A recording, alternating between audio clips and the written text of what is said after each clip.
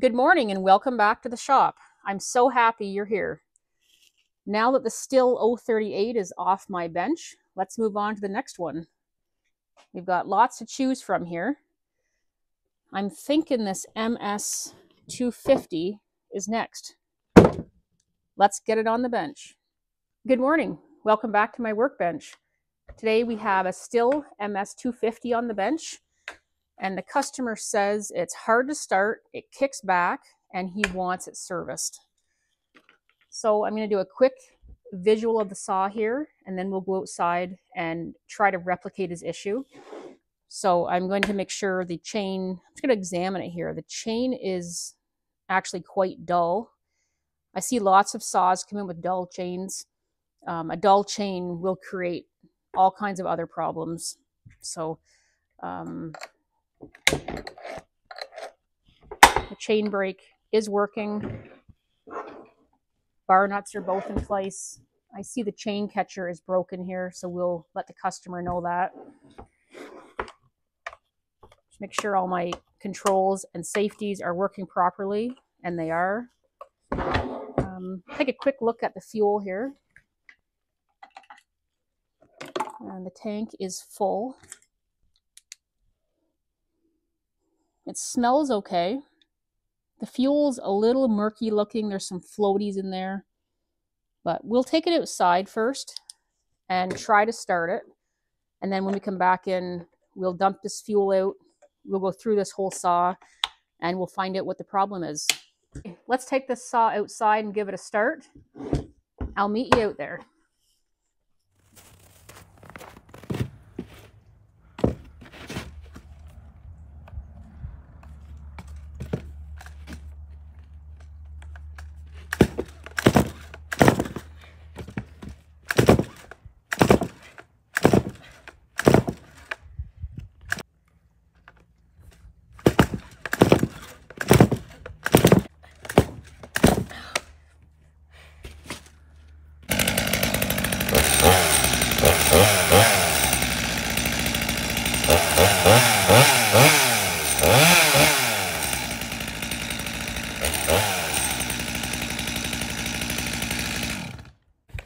Let me just try this for a sec.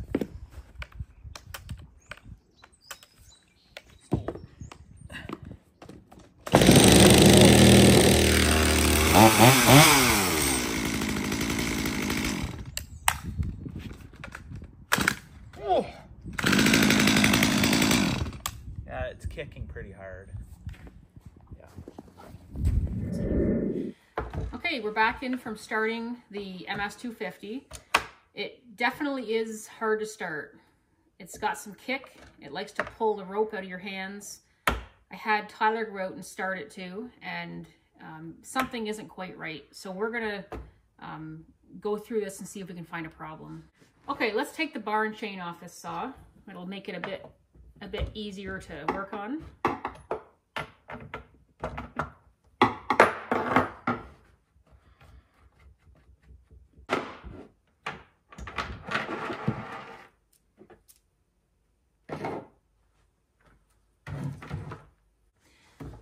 Now let's dump the fuel out of this and have a look at it.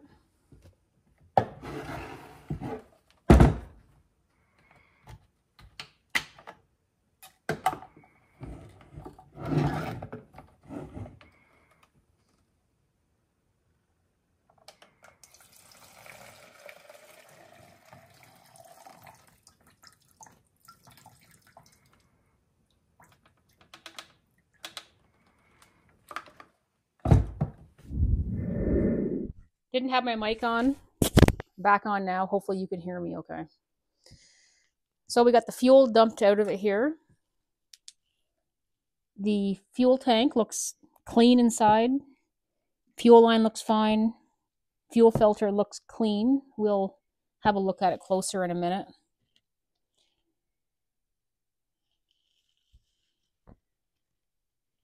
There is lots of floaties in the fuel. I don't know if you can see anything there. Probably not. I'm going to pull the fuel line out, get the fuel filter off, and we're going to pressurize the fuel line and the carburetor just to make sure there's no leaks.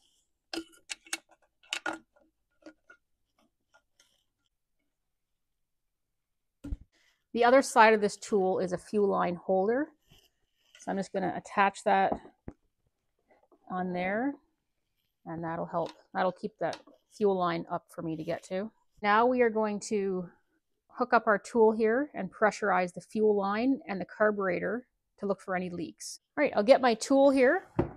This is my pressure vac tool. We'll hook it up to the fuel line.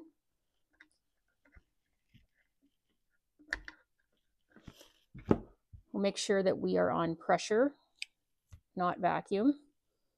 And we're going to pump this up to 10 psi.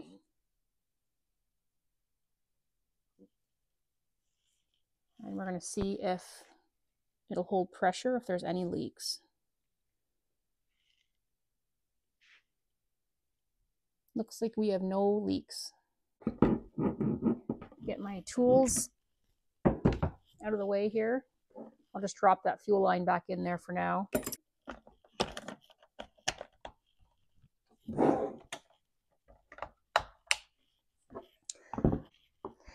Okay, next we're going to remove our air filter cover, remove our air filter, remove our spark plug, and have a look. So let's get this air filter cover off here. Pretty clean. I don't know how much work this saw has done. These air filters can be a little finicky to get off. These air filters can be deceiving. They can kind of look clean, but not really be clean. This one isn't the worst I've seen, but it's not clean. So we're going to clean that well before we put that back in. There's our winter shutter.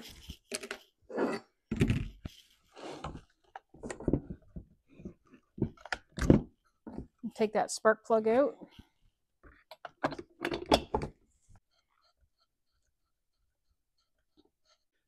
And the spark plug is pretty fouled up actually. So a fouled up spark plug can cause a starting issue. So this could be part of our problem. It's probably the original plug. So we'll give this a new plug when we service it. Something else to always check on these saws. You have a spark arrestor back in here. Some of them you have to take out to look. This one, I can see down in there. I can see that it's clean, so I'm not going to remove it. But there's a little screen in there, and it will get all carboned up, plugged up, and you'll need to take it out and clean it if it's dirty. This one's spotless, so I'm not going to remove it. Another sign of if this was plugged up, you would see usually oily mess all in front of the saw here. The saw's very clean. Next, I'm going to look down the spark plug hole here at the piston and cylinder to see what we can see. There's quite a carbon buildup on top of the piston. No scoring. It looks good that way, but there is a lot of carbon. So the carbon buildup, I do see this sometimes in lightly used homeowner chainsaws. And the commercial guys, we don't see any of this. These saws are meant to run wide open, full throttle. If not, the carbon, I just don't think the carbon burns off properly. So while we have the spark plug out of this, we're going to remove the recoil and we're going to check the flywheel key and the coil gap. Okay, T27, and I'll start removing this recoil.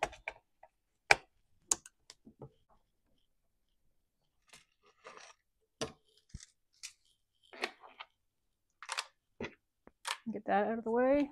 I'm going to grab my tool here and I'm going to check the gap between my flywheel and my coil.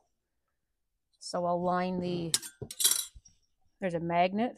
I'll line the magnet up with the coil.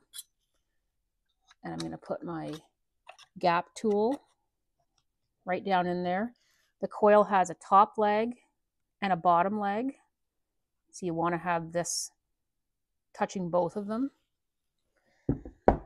So the top leg, it's supposed to be just enough room to get the tool in there. The top leg feels good. The bottom leg actually feels like there's like too much of a gap in there. That could be part of our problem. Before I set the coil gap, I'm going to check my flywheel key. Before I can remove the flywheel, I have to put my piston stop in. So it's going to be very hard to show you what I'm doing here, but I'll tell you what I'm seeing and what I'm doing as I go along here. So if I look down my spark plug hole and I rotate, I'm rotating the flywheel counterclockwise. The piston is down right now. I can see the exhaust port hole at the back of the cylinder. You do not want your tool going in the exhaust port hole. So I'm going to rotate the flywheel until the piston comes up and passes the exhaust port. We're past it now. I'm going to put my tool against the back of the cylinder. You can hear it back there. And then I'm going to rotate this further. There, my piston is stopped. You got to be very careful doing this. You do not want your tool to go into the exhaust port. You could break the tool or you could damage the piston. You can't see very good down in there. You're basically fishing around in the dark, trying to not put your tool in the wrong hole. So once I have my piston stop in, I kind of keep my hand on the flywheel. I don't want the flywheel coming back. I want this to stay in place. I'll keep my hand on it here and I'll turn it around so you can kind of see what I've done here. You can see my piston stop. Okay, with my stopper in place, I'm going to remove my flywheel nut now.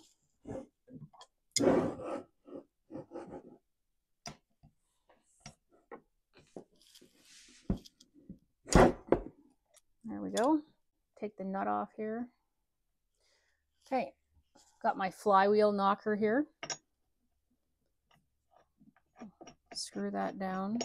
I'll turn it back a turn. And I'll grab my hammer here.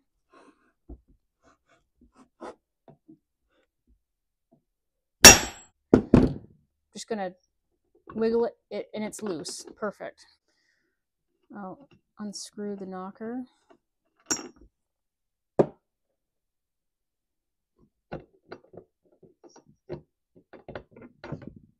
And there's the flywheel off.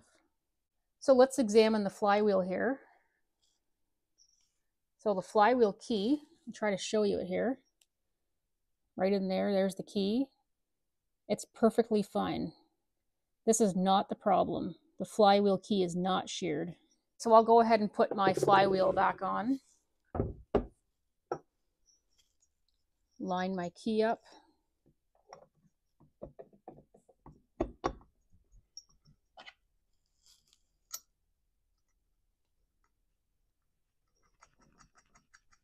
And then I'll tighten it back down. Okay, so we're going to tighten our flywheel back down. So the procedure for the stop is the opposite of when we took it off.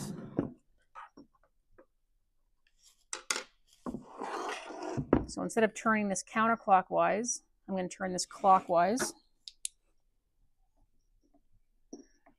And I'm going to install my stopper. Lock it down.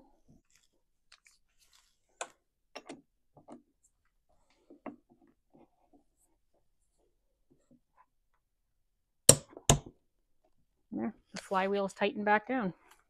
Now let's re-gap this coil properly. We're going to check the coil gap now. So I've got my magnet lined up here. The top leg,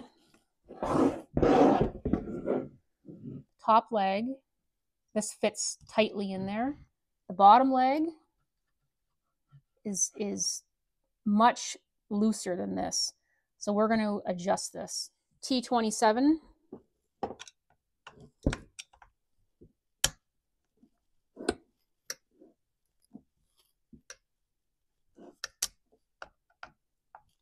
Just a turn or two each, just so we can move this a bit. I've got these loosened off, and I'm going to, using my hand, hold the coil tight against my gapping tool. I'm going to tighten the top leg up first.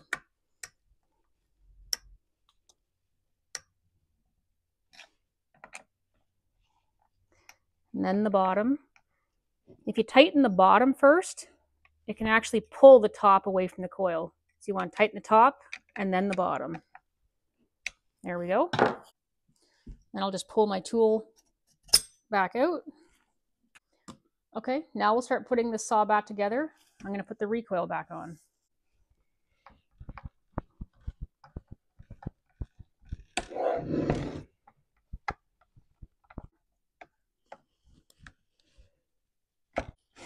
Okay, I'm going to put a new spark plug in this saw. BPMR 7A NGK.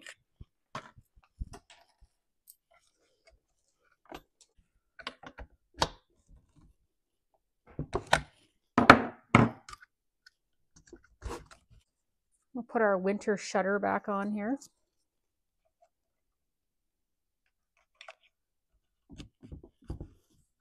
I'm going to give him a new air filter. He requested a full service, new fuel filter, new spark plug, new air filter.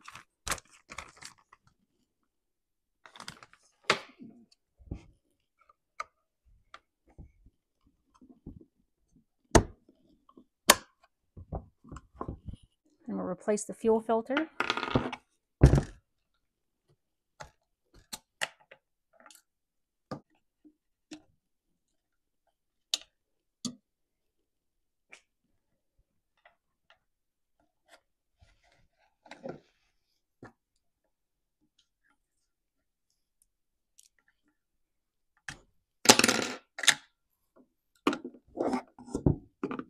We'll put our air filter cover back on.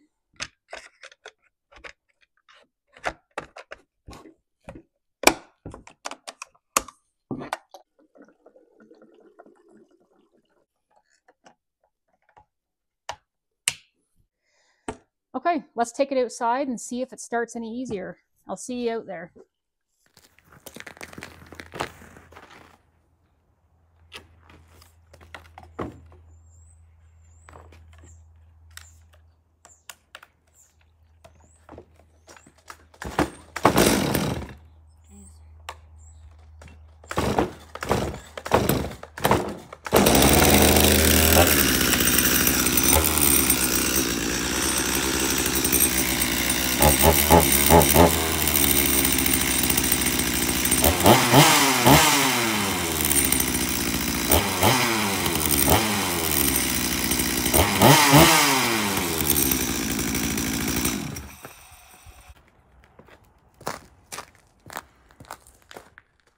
Good morning. I've got a story for you about this chainsaw.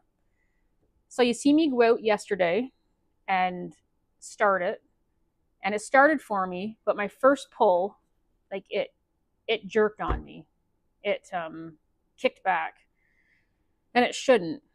So I came back in. Actually, I took a break. I went out for a bit. I came back, and I thought it's got to be the coil. We know it's not the flywheel key. Maybe it's the coil. I have a good used test coil here. So I put a coil on it. Went out, no change. I came back in here. I know the coil's not the issue.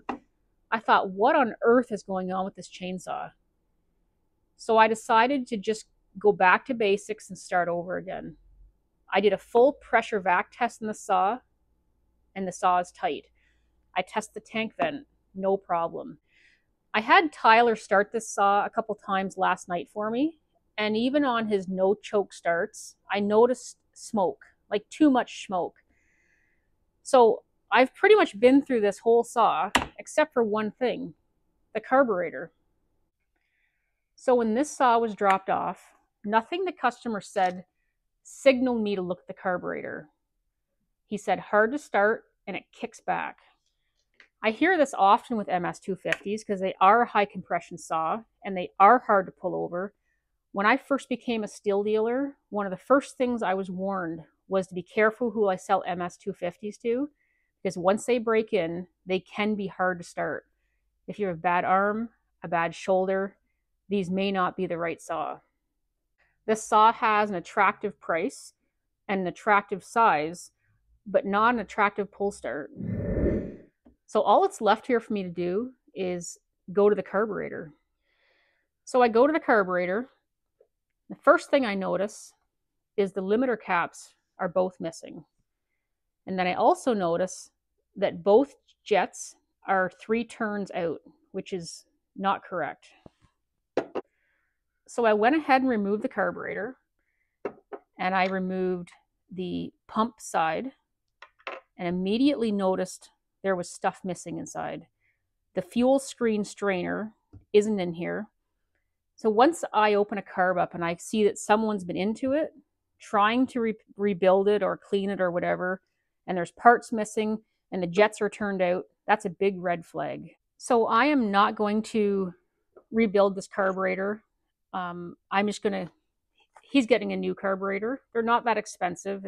I think it's $60 or $65. Once I've opened a carb up and I see that somebody's been into it, there's parts missing, and the jets are all turned out, I don't know what's happened to it. I don't know what the original problem was. I don't know why they did this. So I'm not going to spend any more time. You've seen how far I've been into this. So new carb, new air filter, new fuel filter, new spark plug. It's not the flywheel key. We tested the coil with a good used one. Pressure vac test, tank vent test. In the end, this carburetor was the problem. So this saw starts and runs excellent. If you watch my 038 video a few days ago, you'll see I took the carb off and I specifically mentioned checking the jets to see where they were, to see if they've been tampered with. Well, this saw has taught me a lesson the last few days, and that is to not let the simple things slip by. This isn't uncommon. I have saws dropped off all the time that have been tinkered with and tampered with, and the customer doesn't mention, by the way, my neighbor did this, or by the way, someone did that. If this man had said, by the way, somebody was into the carburetor, I would have went there first. But there was no mention, so here we are. It's my fault. This is on me, and I'm sure it'll happen again. Thanks for watching.